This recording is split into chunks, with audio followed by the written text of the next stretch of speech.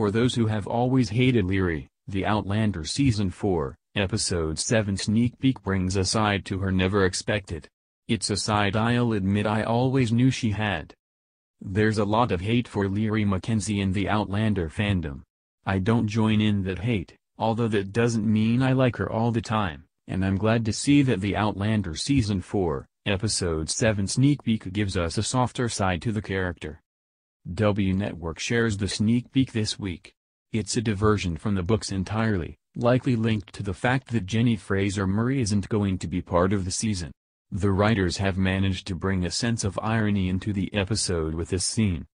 In Down the Rabbit Hole, Brianna is going to step through the stones and end up in the past. That means finding her way from the standing stones to the next part of her journey. She's going around Lollybrook, with the idea of heading straight to Air Harbor. Whether this is a smart move or not isn't up for debate right now. What is important from this sneak peek is Laoghaire's welcoming and caring nature.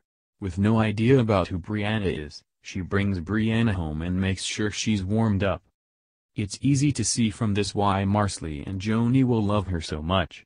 It's not just that Laoghaire is their mother, but she's clearly been a warm and nurturing force in their lives. The hatred Laoghaire has is purely for Claire and, in a way, I get that.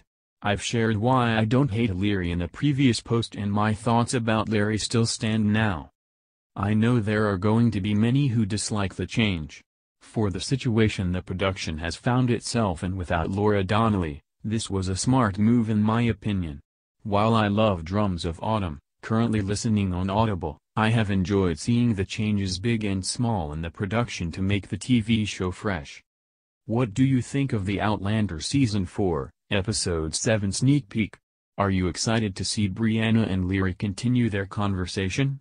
Share your thoughts in the comments below.